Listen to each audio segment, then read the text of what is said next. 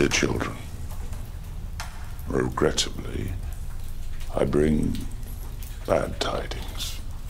For some time now, melting ice here at the North Pole has made our operations and our day-to-day life intolerable and impossible. And there may be no alternative but to cancel Christmas. I have written personally to President Obama, President Putin, all world leaders. Sadly, my letters have been met with indifference.